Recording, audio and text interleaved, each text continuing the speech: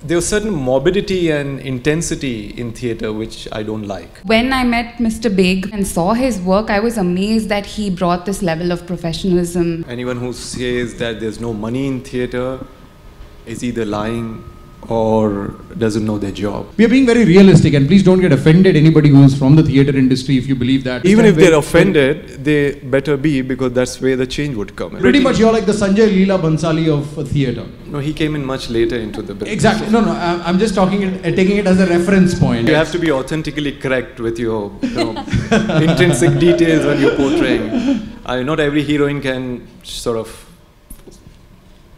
stop at that. I just realized between the two of you, he's the businessman. He is the businessman, and there's nothing wrong in that. Would you agree? Yes. He is the businessman, right? Yeah. Mr. Baig, you are the businessman. You're an artist who's a businessman.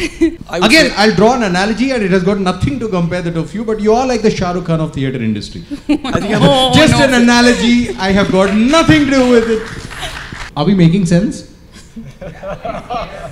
We are, right?